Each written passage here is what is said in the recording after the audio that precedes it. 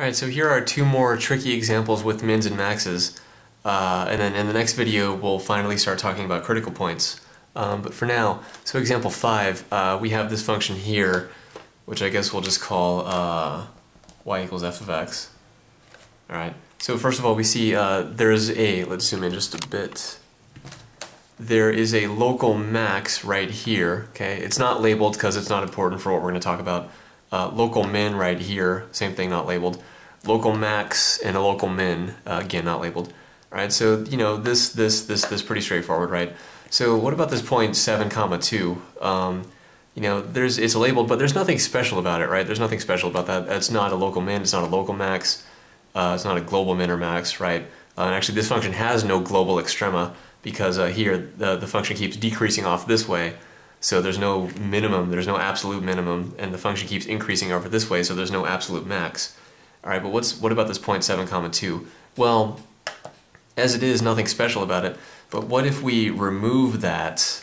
Alright, so we'll put an open circle here, alright, and let's put the new point at 7, comma 4 up here, so that's why we have 4 labeled. So we'll put the new point up at 7, comma 4, alright. So now, what happened? Well, we just made the function discontinuous, so there's a discontinuity. It's a removable discontinuity. Remember that from a bunch of videos ago. When x equals 7, we have a removable discontinuity here. So, well, what is this? Is this a local max now? So it's kind of weird, but yeah, it actually is a local max. It does satisfy the definition, right? So let's put a little tiny open interval I. Okay, so here's our open interval I around x equals 7. And we'll bring this guy up here and up here, right? And we do see, in fact, that f of 7 really is greater than or equal to f of x for all x in this interval I. Okay, so any value, let's zoom in just a bit here. So any value of x that we pick in this interval, it's going to correspond to something, you know, on this piece here and here. But these are all, you know, pretty far down, or not, I guess not too far, but they're down below 7, comma 4. So f of 7, which is 4, really is greater than or equal to f of x for all these x values in here. So this does satisfy the definition for a local max. Now, I can't really think of any examples where something like this would happen in like a practical application, but it is just kind of a goofy little, you know, thing that could happen, so it's worth mentioning. So this really is a local max.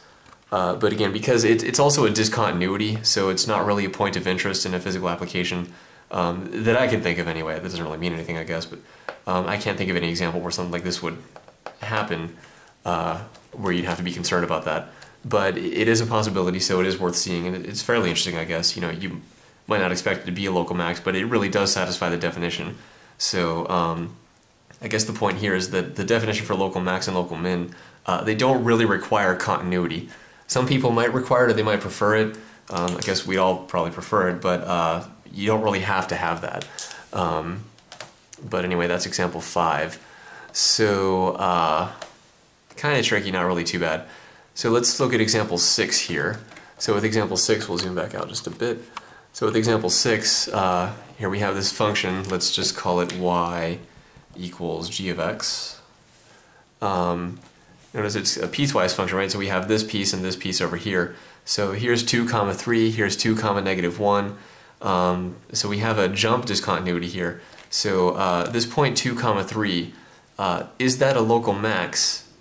And yeah, it really is. Okay, so let's put a tiny open interval I around x equals 2. Okay, so here's our interval I.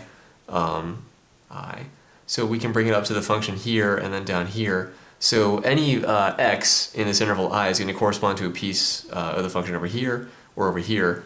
And we do see that f of 2, which is 3, okay, f of 2 is 3, or sorry, g of 2, this function is g, g of 2 really is greater than or equal to g of x for all x in this interval I. Okay, so any x that we pick in this interval I is going to give us a y value that's going to be less than or equal to g of 2. Okay, so g of 2 really is greater than or equal to g of x for any x that we pick in this interval. So for all x in I. Okay, So that satisfies the definition of a local max. So kind of strange, right? But you know, it could happen. So again, just like with example 5, I can't really think of any practical applications where where something like this would happen and you'd be concerned about it. But again, that doesn't really mean anything. There might be some out there, but anyway, for most of the practical applications, you might have, you probably won't have discontinuities to worry about. For most of the ones I can think of anyway, or for pretty much all the ones I can think of. But anyway, they might come up, you know, it is a possibility, so it's worth seeing, just like example 5. So let's play around with this a little bit. What if we change this? So let's get rid of this here. So we'll put an open circle over here, and then we'll close this one here. All right, so what do we change? Well, now we just change this. G of 2 is now -1, right? And this 2 comma 3, this is no longer on the graph, okay? This is just an open hole here, open circle. So now what happens? Well, now G of 2 is actually less than or equal to G of x. So we're going to change this to less than or equal to G of x for all x in this interval I. So now actually, if this piece is, or if this circle is filled in and this circle is not, then what we actually have is a local min here, okay? This satisfies the definition for a local min, right? So again, it's kind of weird because we have a discontinuity, a jump discontinuity here, but this really does satisfy the definition for a local min. So any x that we pick in this interval I, what's going to happen is that G of 2, which is -1, is less than or equal to G of x for any other x that we pick.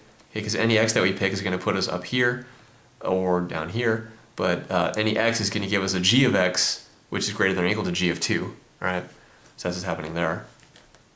So that's 2 more tricky examples there. I guess real quick, what happens if we remove this and we make both of these open circles?